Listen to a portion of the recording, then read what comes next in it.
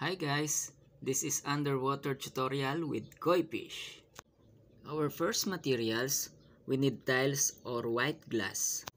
But for me, I use scrap tiles. And we need glass, paints.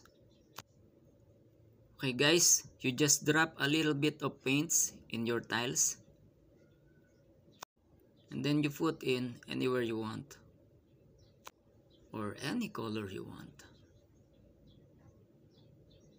And then after that, you put glass in the paint to spread the wet paint.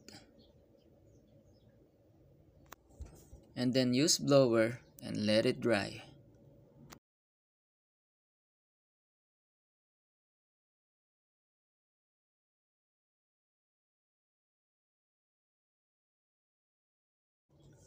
This is optional guys. To add more paint, I put some green, blue, and then purple.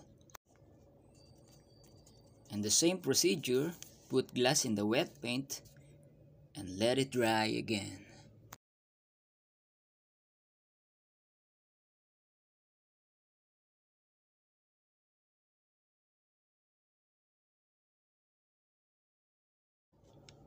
Guys, if you want to put some details, you can use brush, flat brush or round brush. And then you can add white and candlelight of colors.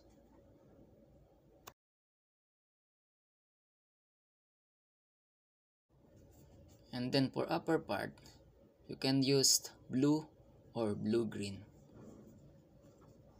And let it dry again guys. Okay, that's it guys. And if you want to draw any kind you want, like fish, octopus, crabs, or more fish, you can do it guys. But for me, I decided to draw koi fish.